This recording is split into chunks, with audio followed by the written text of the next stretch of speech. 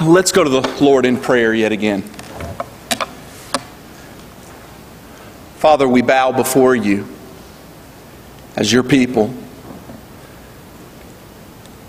and we are humbled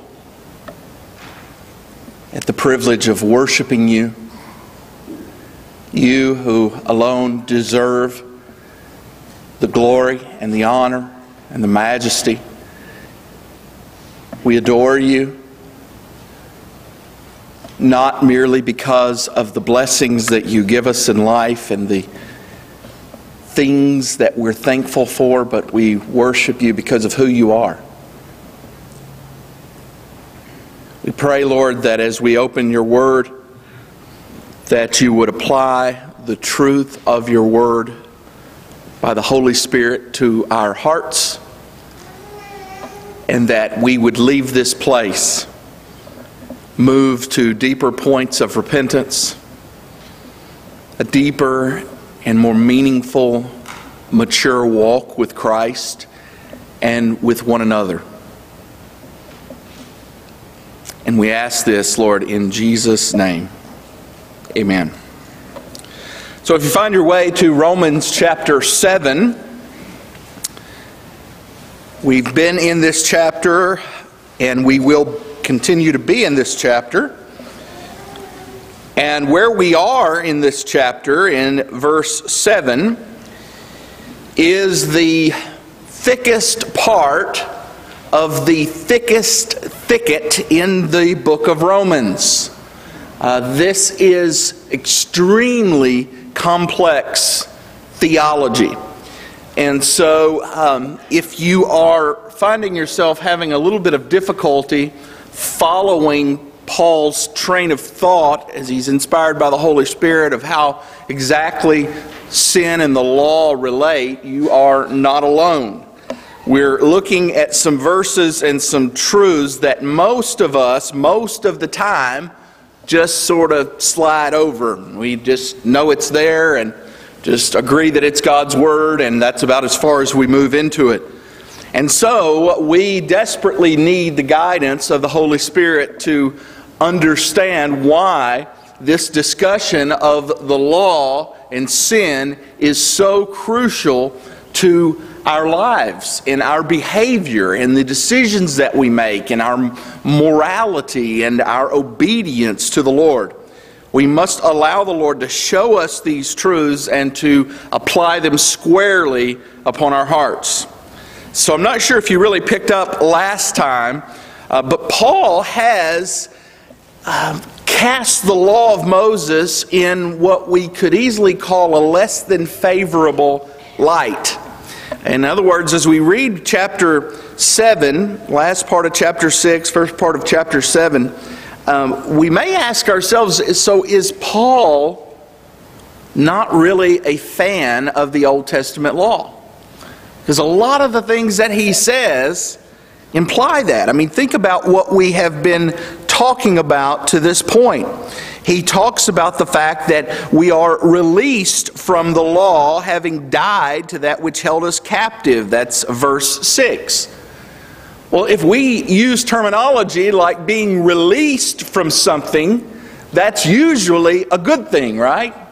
I was released from my captors. I was released from bondage. I was released from incarceration. Those are normally things that we would look forward to. And here Paul says he was released from the law. Well, I thought the law was a good thing. Why would you want to be released from something that's good? And so it raises a question that Paul knows.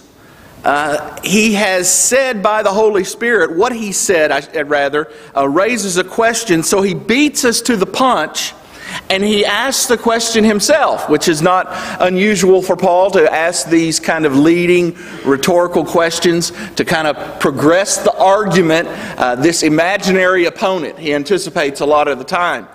And so in verse 7, we begin by reading, "What then shall we say? That the law is sin?" And then he says, "By no means.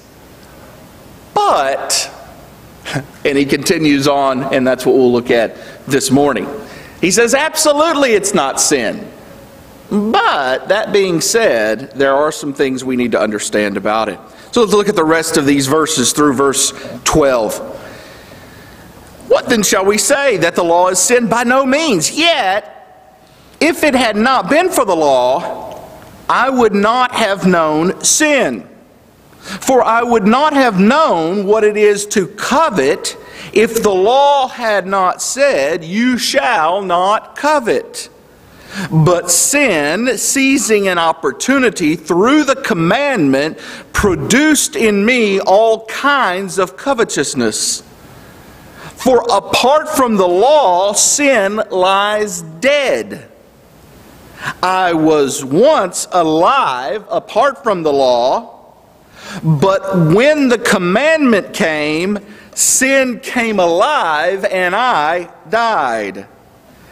The very commandment that promised a life proved to be death to me.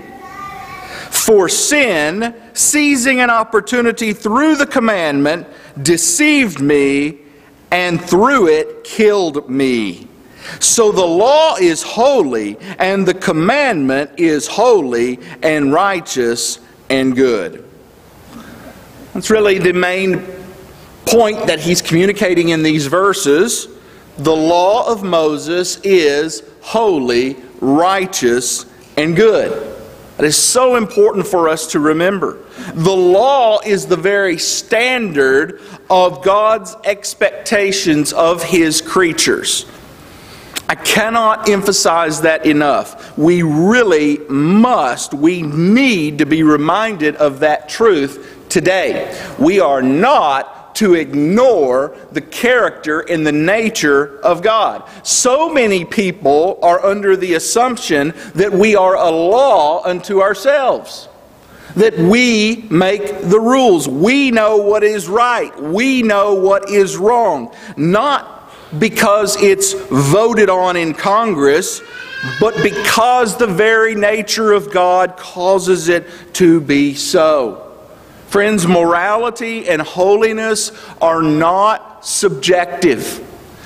We must not ever practice a kind of situational ethics where our morality, our decision making is based on popular opinion or on what the culture says. We've seen this glaringly in our lives even over the last week, even last week. A church in Dallas voted, and it passed, to embrace homosexuality, which they had been doing all along. They just made it official in the sense that homosexual behavior, unrepentant homosexual behavior, was in no way an obstacle to church service or leadership or any other part of the life of the church. You cannot change the Word of God to accommodate your own cultural opinions, and yet that is what many do. Truth is a reflection of God. God is good, therefore what He commands is good. It's not merely a matter of whether we agree with it or whether we think it's fair. It is good because He said so. So if we think about something that we may teach our children from the earliest age, like stealing, why should we tell our children not to steal? There's a lot of reasons we might give, right? Because it hurts the person we steal from. Okay, true enough. Another deterrent to stealing would be if you get caught, you get in trouble. If you steal things, the police come and take you to jail, right? That's a pretty strong deterrent. But ultimately, all of those things can be rationalized away. Well, I can do it in such a way that I won't get caught. Or, well, it's not really hurting anyone because this is a big corporation and they'll never miss it any way. Or all kinds of rationalizations. The only thing that cannot be rationalized away is the reason we do not steal is because it is a violation of God's nature and His law. So why is stealing wrong? because God said it's wrong. The law is a reflection of God's character. But here's the point that Paul's making in this discussion. The good, righteous, perfect law of God, that is a reflection of His very nature, has been hijacked by sin. So the good law has been hijacked by sin. Do you remember that most famous verse in the book of Genesis, after everything is exposed between Joseph and his brothers? And he says to them, "You meant it for evil, God meant it for good." Well, in a way, what Paul is saying here in Romans chapter 7, verses 7 through 12, is the opposite argument. Sin takes what is by definition good and holy and righteous and uses it for evil purposes. He uses it, Satan, sin itself, is the use of the good law to incite us to sin and to rebel against the same holy God that gave us the law in the first place. So let's just kind of take it slow for a moment. Let's back up and look at these verses together. So Paul asserts that the law had been the means by which he came to know sin. You remember that? Look back at verse 7. He says, "Yet if it had not been for the law, I would not have known sin." Now just consider that for a moment. If it weren't for the law, I would not have known sin.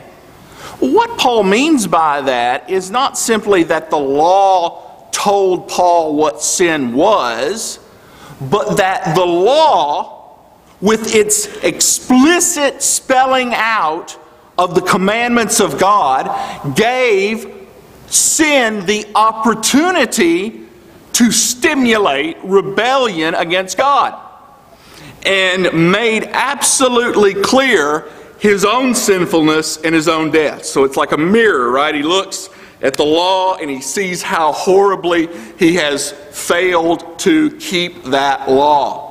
And by its very existence, the law defines what sin is. And in another strange way, it actually prompts us to desire to sin. And I know that seems kind of strange. We'll talk about it a little more. But our sinfulness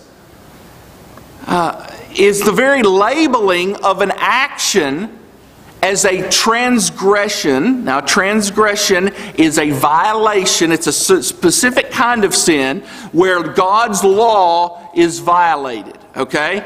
And it is in this way that the law stimulates sinning and brings God's wrath. So this is what Paul has been talking about back in chapter 5 and verse 20. Here in verse 5, he says, in chapter 7, verse 5, I should say, "For while we were living in the flesh, our sinful passions aroused by the law." How does that even happen? That our sin is aroused by the law? Yet that's what he says. "Were at work in our members to bear fruit for death." So the law is proclaimed.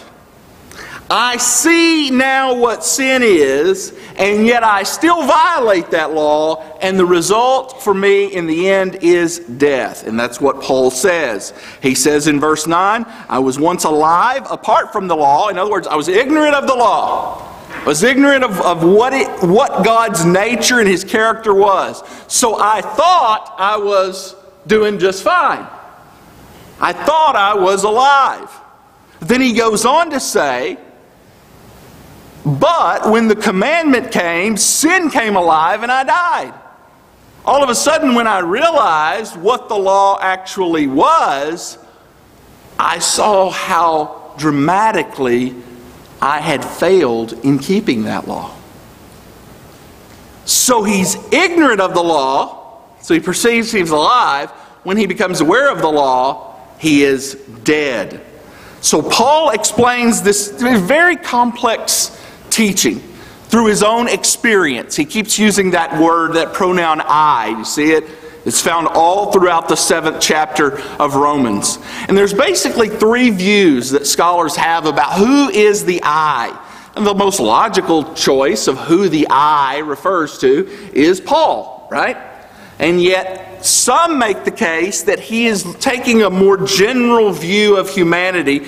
And some people think the I is Adam, like Adam and Eve. Some scholars, more of a minority, but some believe that the I refers to Israel. That Israel is the recipient of the law in particular, and that's what Paul's referring to. And then, of course, the third option is what I mentioned initially, that the I is simply referring to what we would expect it's referring to, and that is Paul. So I think the first two are very attractive if you take the ideas of life and death in the grand scheme, their full meaning. If you mean that to have life is to be joined to God, then only Adam truly lived before the law, right? Because all have sinned and fall short, and the wages of sin is death. But what Paul is talking about is his coming of age, his intellectual understanding of sin. It's not that he was not taught the law from early childhood, but there came a point when he really understood what the law required. And at that point, he died. This has huge implications for how we conduct child evangelism. How do we share the gospel with children? We have to make sure that children have an adequate understanding of what sin actually is. Sin is an abstract principle, right? It's something that is out. It's not something we can touch and feel and taste. That's how kids think, though. Initially, children are very concrete. That's why if we use a phrase with a young child, ask Jesus into your heart, then that's exactly what they're anticipating is happening. That there's a little room in my heart and Jesus is going to come and get into that room. That's not what we mean, right? We mean make him a part of your life.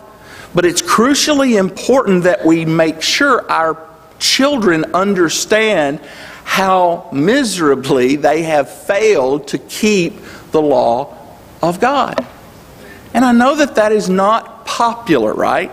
Because we have been taught in a psychotherapy way that the greatest good we can do for our children is to build their self-esteem and make sure that they feel good about themselves and reward them even when they don't deserve to be rewarded. And we see what that leads to. It leads to attitude of entitlement. It leads to a lack of responsibility on their part. What we need to do in a loving way is to help our children understand how miserably short they have fallen of God's standard. They must recognize what sin is. This is part of what Paul is talking about. Tom Schreiner said this, Paul's own experience is a paradigm of the story of the human race. Indeed, Paul's own history mirrors the history of Adam and Israel. Same thing that happened to humanity as a whole through Adam happens in each one of our lives individually when we come to an awareness of the law. This is why a right understanding of the law is necessary before we get to the good news of grace and the free gift of salvation in Christ. So we've said this time and again, it's so crucially important. If we throw around terminology like being saved, that we love to do in the Bible Belt, especially in regard to the younger generation, in regard to millennials, their first question is going to be, saved from what? If you are saved, that implies inherently that you are saved from something to something, right? If you're drowning, you're saved from the water to the seashore, or from the water to the boat. Well, if I speak religiously, if I use our language of Zion and I just throw around the phrase, "Are you saved?" and I don't have a background in knowing what that means, then I don't even know what you're talking about. You have to help people to understand that they're saved from the consequences of failing to keep the law. They have to see who God is and who they are as falling so drastically short. It's only when you understand the bad news that the good news really makes sense, right? So you have been given a death certificate by the law. You have been pronounced dead, as Paul says in this passage.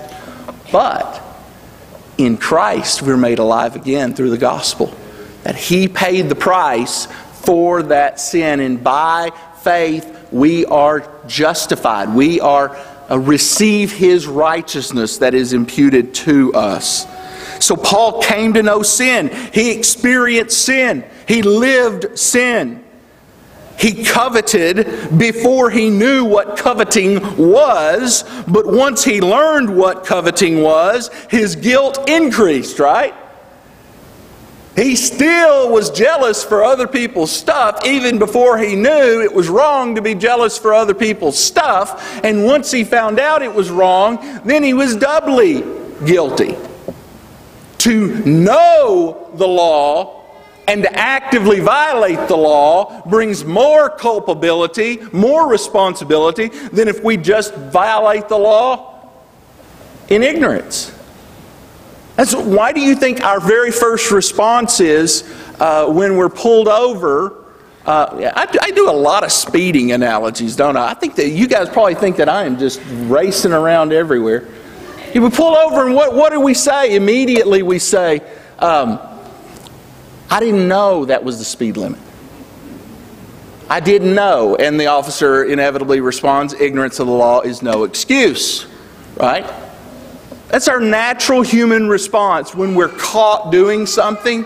And sometimes it's genuinely the case. I didn't know I wasn't supposed to do that.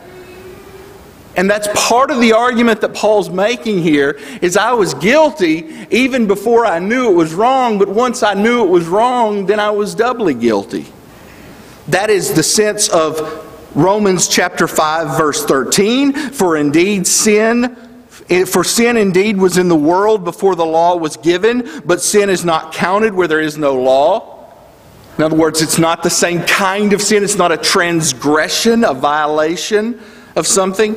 Chapter 2 talks about this. Chapter 4 talks about that. Because transgression is a particular type of sin. The Bible has a number of different terms for sin. Transgression, sin, iniquity, right?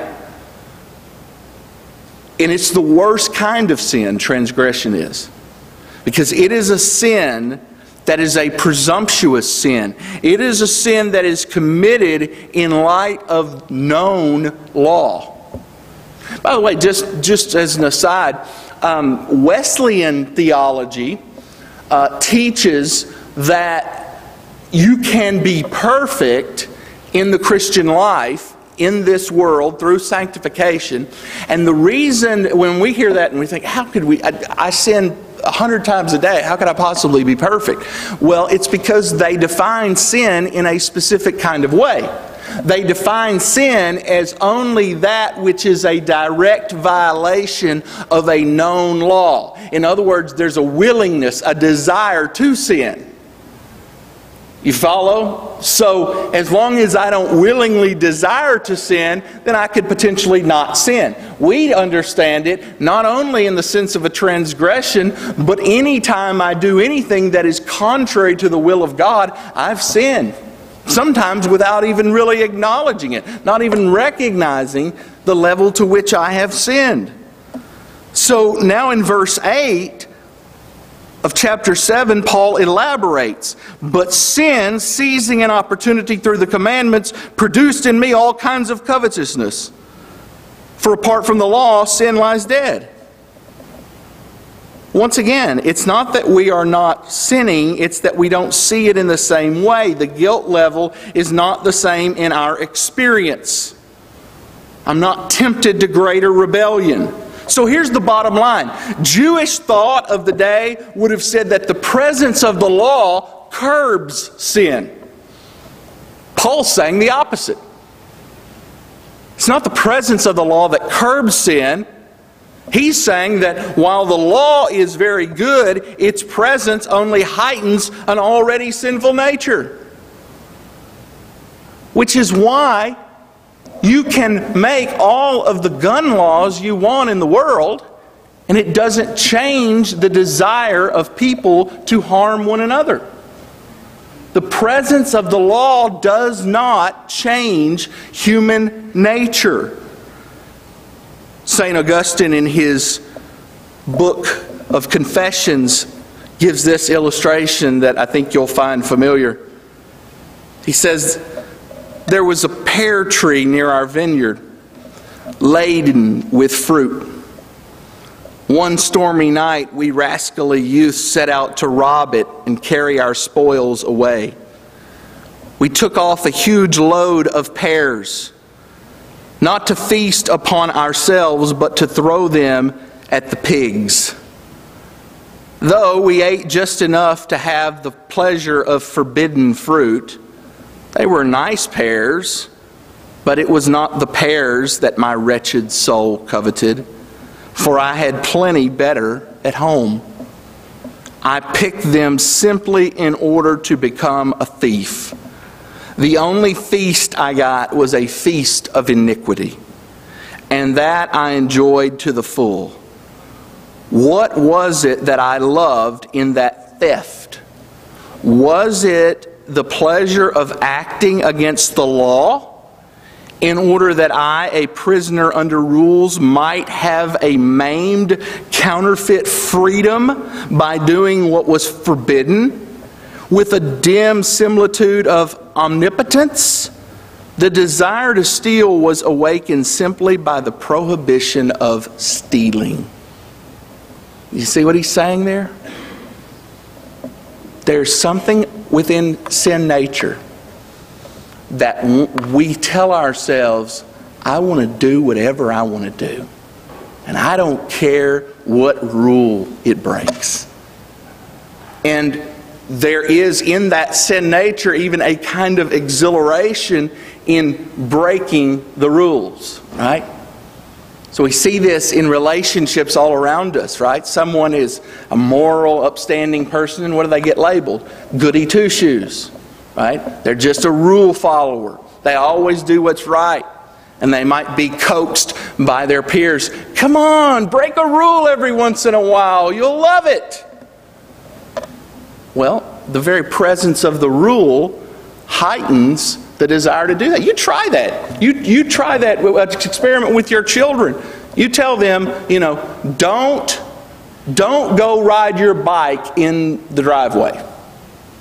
Well, it doesn't matter if they hadn't ridden their bike in 2 months. That's all they're going to be able to think about is, I got to get that bike and ride in the driveway. They just want to do it, right? Why? Because they have been prohibited from doing so. We just naturally, in our sin nature, want to do that. So, I come back full circle to say this. The law doesn't keep people from sinning. In many cases, their sin nature works with the law to sin even more. The point is often made that only after a rule is put in place do people want to do whatever that particular rule forbids.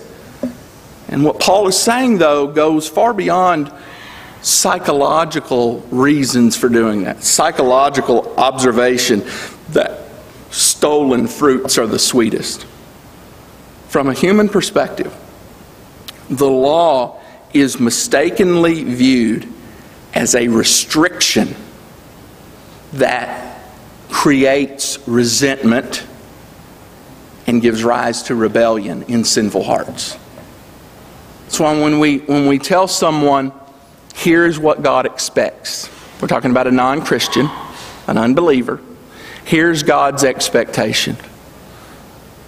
Their sinful response is going to be, I don't have to do what that God says.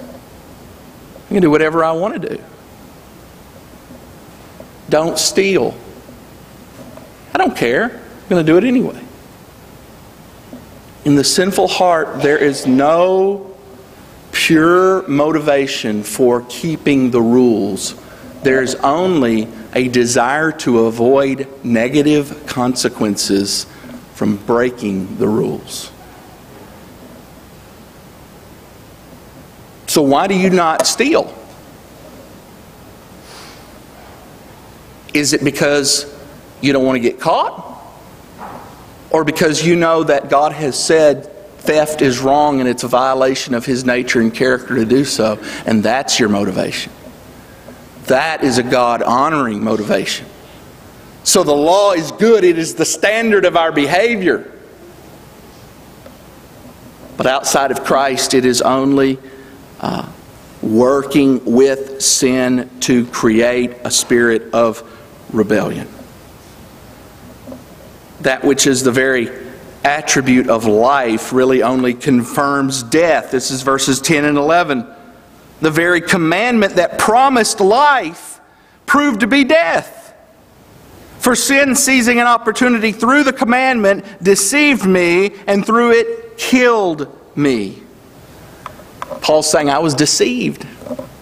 Well, guess what? That's Satan's M.O.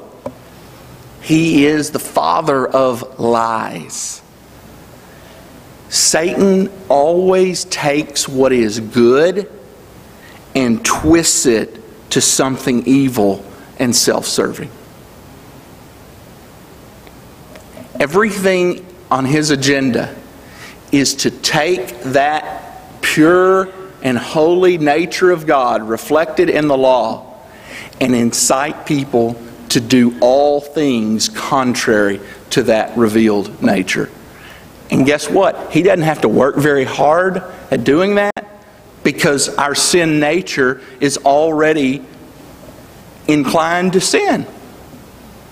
So it's not like we have to have our arms twisted. So what's the solution to this? What's the remedy to this? He's already told us. Christ alone.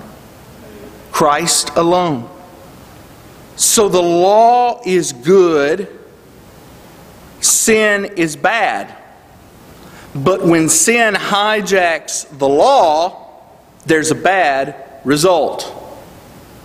And as we go forward, then next time as we talk about this further into chapter 7, we ask the question, then does something, or does something good like the law bring our death? How does that all fit together?